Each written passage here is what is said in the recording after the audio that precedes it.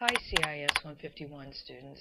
This video clip covers Activity 1031, Writing Useful Batch Files, found on page 533 in your textbook. But first I want to give you a little bit of background on batch files. A batch file is customizing and automating the sequence of commands by actually writing a command sequence. Any command you can enter at the system prompt can be included in a batch file. Now, batch files are used for several reasons. You can minimize keystrokes and minimize the possibility of errors.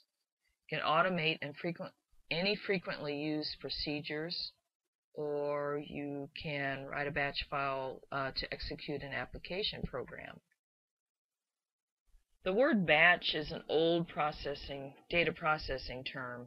In earlier computing times, of some which I lived through, there were data processing departments which would run jobs in batches that were requested by other departments. However, batch jobs are still run today. One example of a batch file that's run is a big payroll process, like for payroll checks. You may ask, how does the operating system know the difference between a data file and a program file? It knows the difference based on the file extension. In Chapter 10, you will learn how to write and execute a batch file to save keystrokes, a one-letter batch file, alter your command line environment, load an application program, run Notepad, and learn several new commands like rem, echo, cls, and pause.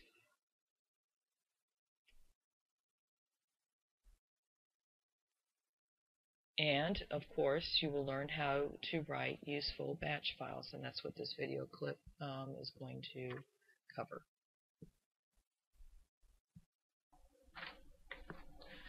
First, I've got my screen set up so that my data disk, which is my thumb drive, which is drive F, I've got my command line window set up so that I'm ready to go for keying in the batch file that we're going to create.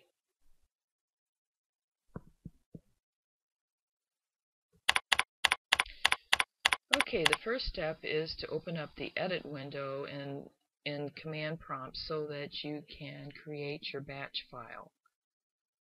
What you're going to do is you're going to key in the words that are in step 1 as they are stated in your textbook to create that batch file.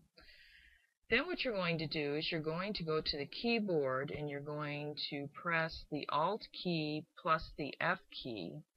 That brings the drop-down menu under File into view. And then you're going to press X for exit. Then the system is going to prompt you, do you want to save your file? And you're going to type in a Y for yes.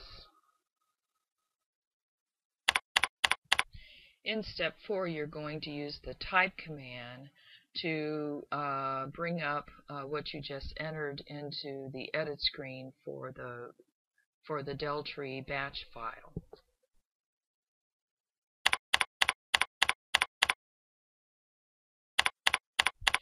In steps 5 and 6, you're going to create a directory or make a directory called tryit with a subdirectory again after within tryit. In step 7, you're going to copy the Astro directory, all of its contents, to the tryit/again directory. In the 8th step, you're going to key in Deltree tryit, and the information will be returned to you in the command prompt window. The command on the fifth line, rd \s try it, is being executed as if it had been keyed in at the command line. And it's going to ask you if you want to run this command, and you enter a Y, that's step 9. And now you're going to check your work by keying in dir try it to see what the command prompt window will return to you.